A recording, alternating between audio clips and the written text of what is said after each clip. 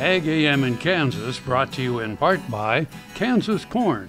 Learn more at kscorn.com. Welcome back to Farm Factor. Let's join Duane and Derrick as they discuss the corn crop. Duane Toews with you again on AGam in Kansas. While at the Wichita Farm and Ranch Show, Market Shootout 9 with KFRM and the Wichita Farm and Ranch Show, Derrick Hermesch joined us. Opportunity to talk a little more in depth about corn specifically, Derrick. And obviously, we look at fall harvest as it went very quickly for a lot of people. There's a lot of bushels out there, it appears, as well.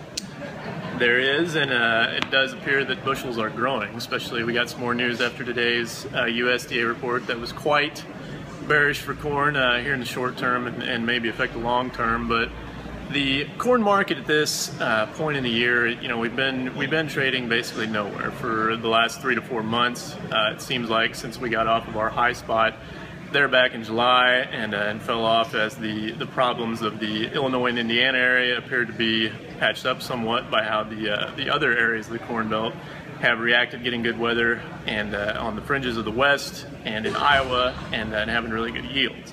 The key thing I think right now for corn producers, as you look out here, you know, and wonder what to do, there are a lot of areas where even though the corn price, futures price, is not moving in your favor, you have seen regional cash prices, basis, improve in some areas very dramatically. There are positive basis values in those trouble areas in Illinois and Indiana, but they have filtered out some, especially to the eastern part of the state of Kansas. Maybe not quite made it out to the west and central parts where we've had good harvest areas compared to historical. But there has been a good basis improvement. There is basis improvement, I believe, to definitely be taking advantage of right now at this juncture, and that is a key for producers to be looking at right now, in my mind. As far as we look at the corn market, you kind of referenced, we've been sitting in a pretty sideways trend, not really going anywhere fast. Probably don't see that changing anytime soon either, other than with this negative pressure from the recent crop report. The negative pressure very well might push us a little bit further south outside of our trading range that we have been in for a while. Like I said, basis is your one thing to hang your hat on, and definitely look at some opportunities as far as forecasting, something better.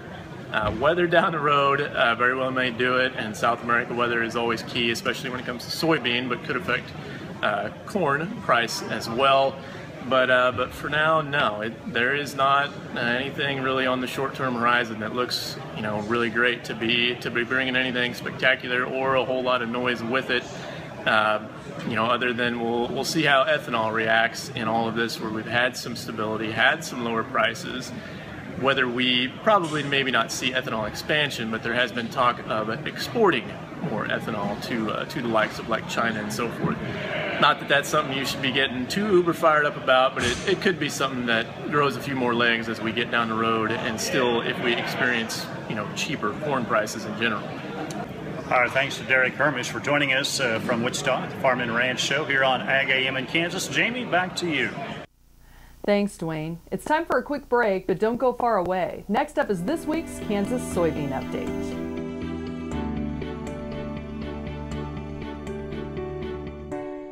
Kansas Farm Bureau, the voice of agriculture, represents grassroots agriculture. The state's largest and most powerful farm organization stands up for its members through leadership development, agriculture education, legal defense, environmental advocacy, farm safety, and risk management. Members also enjoy money-saving benefits. To join our organization today or to learn more, go to www.kfb.org